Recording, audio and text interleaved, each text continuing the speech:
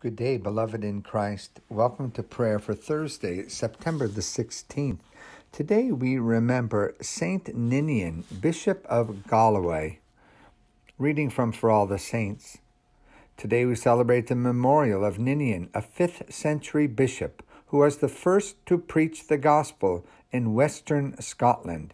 He originally came from England, then a province of the Roman Empire, and spent many years in centers of Christian culture like Rome and southern Gaul. At that time, the leaders of the church tended to think that people who lived outside the boundaries of the Roman Empire were not worth converting to Christ. In Britain, this attitude was visibly reinforced by Hadrian's Wall, a string of stone forts built across the northern boundaries of England in order to keep out the Scottish tribes.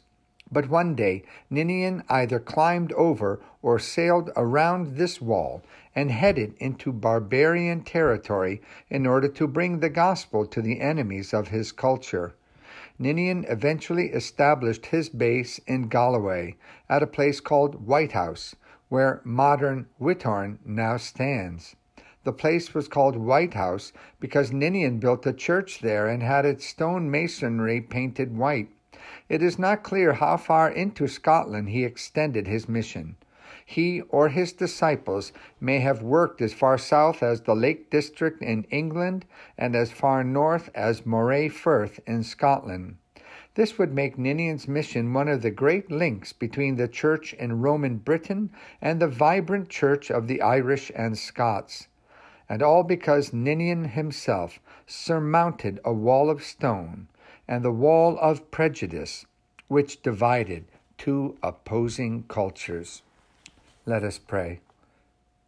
High Sovereign of all creation, grant us grace to follow your holy servant Ninian in surmounting every wall of prejudice, that the glad tidings of Christ may be heard and accepted in every language, culture, and community throughout the whole world. We ask this in the name of Jesus Christ our Lord, who is alive and reigns with you and the Holy Spirit, one God, now and forever. Amen. Great is the Lord, and greatly to be praised. There is no end of God's greatness. Together, there is no end of God's greatness. One generation shall praise your works to another, and shall declare your power. Together, and shall declare your power.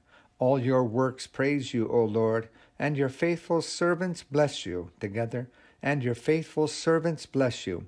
They make known the glory of your kingdom, and speak of your power. Together, and speak of your power.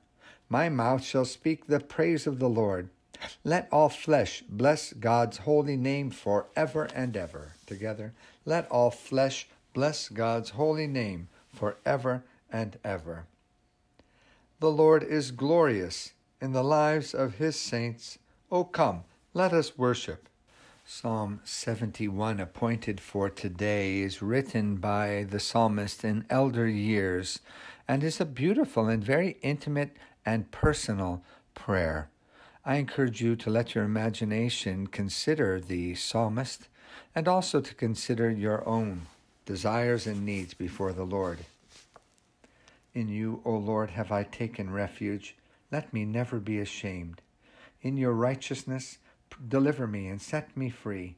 Incline your ear to me and save me. Be my strong rock, a castle to keep me safe. You are my crag and my stronghold. Deliver me, my God, from the hand of the wicked, from the clutches of the evildoer and the oppressor. For you are my hope, O Lord God, my confidence since I was young. I have been sustained by you ever since I was born. From my mother's womb you have been my strength. My praise shall always be of you. I have become a portent to many, but you are my refuge and my strength. Let my mouth be full of your praise and your glory all the day long. Do not cast me off in my old age. Forsake me not when my strength fails, for my enemies are talking against me, and those who lie in wait for my life take counsel together. They say, God has forsaken him. Go after him and seize him, because there is none who will save. O God, be not far from me. Come quickly to help me, O my God. Let those who set themselves against me be put to shame and be disgraced. Let those who seek to do me evil be covered with scorn and reproach. But I shall always wait in patience, and shall praise you more and more. My mouth shall recount your mighty acts and saving deeds all day long, though I cannot know the number of them. I will begin with the mighty works of the Lord God. I will recall your righteousness, yours alone. O God, you have taught me since I was young, and to this day I tell of your wonderful works. And now that I am old and gray-headed, O God, do not forsake me, till I make known your strength to this generation and your power to all who are to come. Your righteousness, O God, reaches to the heavens. You have done great things. Who is like you, O God? You have showed me great troubles and adversities, but you will restore my life and bring me up again from the deep places of the earth. You strengthen me more and more. You enfold and comfort me. Therefore I will praise you upon the lyre for your faithfulness, O my God. I will sing to you with the harp, O Holy One of Israel. My lips will sing with joy when I play to you, and so will my soul, which you have redeemed. My tongue will proclaim your righteousness all day long, for they are ashamed and disgraced who sought to do me harm. Let us pray. Holy God, be our strength and our salvation, that we may never be ashamed to praise you for your mighty acts. We ask this through Jesus Christ. Together, glory to the Father, and to the Son, and to the Holy Spirit, as it was in the beginning, is now, and will be forever. Amen. We continue with King Ahab, king of Israel. This is 1 Kings chapter 22, verses 29 to 48. So the king of Israel and Jehoshaphat, king of Judah, went up to Ramoth-Gilead. The king of Israel said to Jehoshaphat, I will enter the battle in disguise, but you wear your royal robes. So the king of Israel disguised himself and went into battle. Now the king of Aram had ordered his 32 chariot commanders, do not fight with anyone, small or great, except the king of Israel. When the chariot commanders saw Jehoshaphat, they thought, surely this is the king of Israel. So they turned to attack him. But when Jehoshaphat cried out, the chariot commander saw that he was not the king of Israel and stopped pursuing him. But someone drew his bow at random and hit the king of Israel between the sections of his armor. The king told his chariot driver, wheel around and get me out of the fighting. I've been wounded. All day long the battle raged, and the king was propped up in his chariot facing the Arameans. The blood from his wound ran onto the floor of the chariot, and that evening he died. As the sun was setting, a cry spread through the army, every man to his town, everyone to his land. So the king died and was brought to Samaria, and they buried him there. They washed the chariot at a pool in Samaria, where the prostitutes bathed, and the dogs licked up his blood, as the word of the Lord had declared. As for the other events of Ahab's reign, including all that he did, the palace he built and inlaid with ivory, and the cities he fortified, are they not written in the book of the annals of the kings of Israel? Ahab rested with his fathers, and Ahaziah, his son, succeeded him as king. Jehoshaphat, son of Asa, became king of Judah in the 4th year of Ahab, king of Israel. Jehoshaphat was 35 years old when he became king, and he reigned in Jerusalem 25 years. His mother's name was Azubah, daughter of Shilhi. In everything he walked in the ways of his father Asa, and did not stray from them. He did what was right in the eyes of the Lord. The high places, however, were not removed, and the people continued to offer sacrifices and burnt incense there. Jehoshaphat was also at peace with the king of Israel. As for the other events of Jehoshaphat's reign, the things he achieved and his military exploits, are they not written in the book of the annals of the kings of Judah? He rid the land of the rest of the male shrine prostitutes who remained there even after the reign of his father Asa. There was no king in Edom. A deputy ruled. The word of the Lord. Thanks be to God.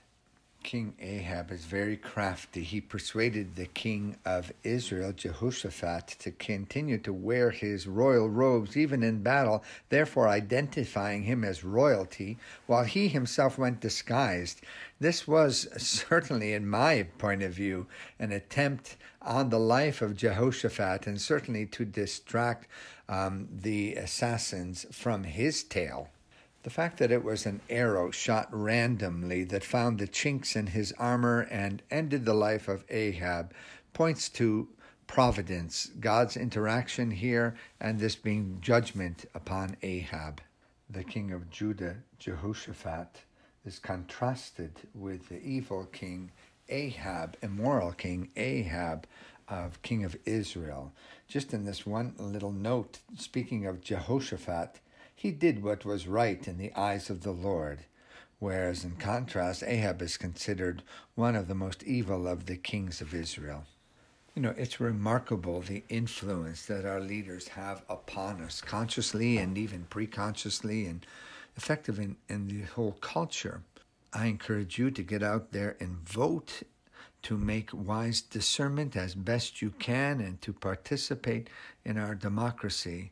And our prayer is that the Lord will lead us and lead our leaders in truth and goodness and meaningful work for the common good. May the Lord lead us as a population in this upcoming election. Amen. Let us offer our prayers to the source of all love and all life, saying, Lord, hear our prayer. Merciful Lord, we pray for all who call themselves Christians, that we may become a royal priesthood, a holy nation, to the praise of Jesus Christ our Savior. Lord, hear our prayer. We pray for Andrew, our bishop, for all bishops and other ministers, that they may remain faithful to their calling and rightly proclaim the word of truth. Lord, hear our prayer. We pray for Elizabeth, our Queen, for the leaders of the nations, for our country in time of election, for all in authority, that your people may lead quiet, peaceable, and faithful lives. Lord, hear our prayer. We pray for the city in which we live, for all who live here, for the poor and the rich, the elderly and the young, women and men and trans, that you will show your goodwill to all. Lord, hear our prayer. We pray for the victims of our society and those who minister to them. We think especially today of Toronto Urban Native Ministry, that you will be their help and their defense. Lord, hear our prayer. We give thanks for all the saints who have found favor in your sight from earliest times, especially giving thanks for Saint Ninian, for prophets, apostles, martyrs, and those whose names are known to you alone. And we pray that we too may be counted among your faithful witnesses. Lord, hear our prayer. Gathering our prayers, we pray, Our Father, who art in heaven, hallowed be thy name. Thy kingdom come, thy will be done on earth as it is in heaven. Give us this day our daily bread, and forgive us our trespasses, as we forgive those who trespass against us. And lead us not into temptation, but deliver us from evil. For thine is the kingdom, the power, and the glory, forever and ever. Amen. Beloved, let us bless the Lord. Thanks be to God. Alleluia. And now the blessing of the Creator, the Redeemer, and the Sanctifier be upon you and all you love, this day and forevermore. Amen. Have a great day today, Thursday.